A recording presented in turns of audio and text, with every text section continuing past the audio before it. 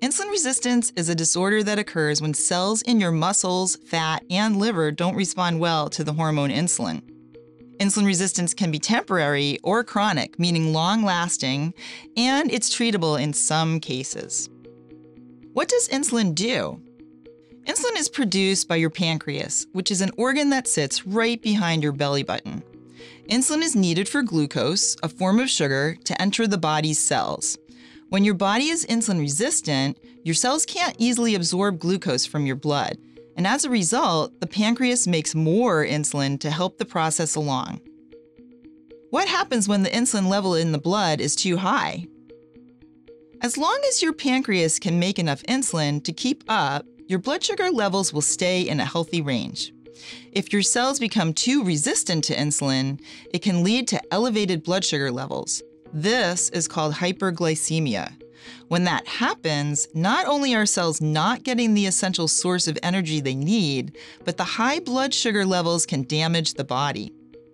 Over time, this can lead to prediabetes and then to type 2 diabetes. What are the symptoms of insulin resistance? If you have insulin resistance, but your pancreas can make enough insulin to keep your blood sugar levels in a healthy range, you won't have any symptoms. But if over time your insulin resistance increases, it can lead to elevated blood sugar, which does have some symptoms. These include increased thirst, frequent urination or peeing, increased hunger, blurred vision, and headaches. What causes insulin resistance?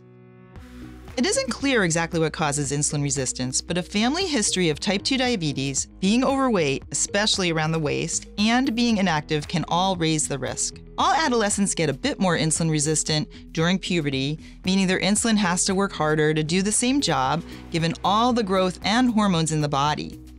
The risk of insulin resistance is also higher in certain groups, including those with African American, Asian American, and Hispanic or Latino ethnicity.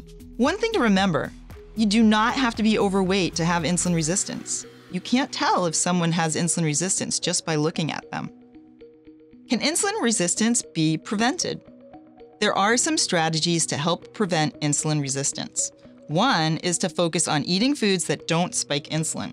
Some foods are spiky foods, or in more formal terms, they have a high glycemic index. Candy, cookies, cakes, sodas, and juices fall into this category. So do refined grains like white bread, white rice, instant noodles, chips, pretzels, bagels, and processed cereals. Some less spiky foods, those with a low glycemic index, include things like fruits, vegetables, and legumes like beans and lentils. Although these foods can have carbohydrates in them, they also have fiber, which helps them to be less spiky. These types of carbohydrates are locked up, meaning that your body has to do more work to unlock these carbohydrates before they can impact blood sugar levels. Proteins such as chicken, fish, and tofu, along with healthy fats such as nuts or nut butters, avocado, and olive oil are also less spiky. Combining foods and how you schedule your meals and snacks can help regulate insulin levels. Moving your body is also helpful. Every time you exercise, you make your body more sensitive to insulin and reduce your insulin resistance. From first conversations to treatment, Boston Children's Hospital is committed to keeping children and adolescents healthy. For more information on insulin resistance, please speak with your primary care provider or visit bostonchildrens.org.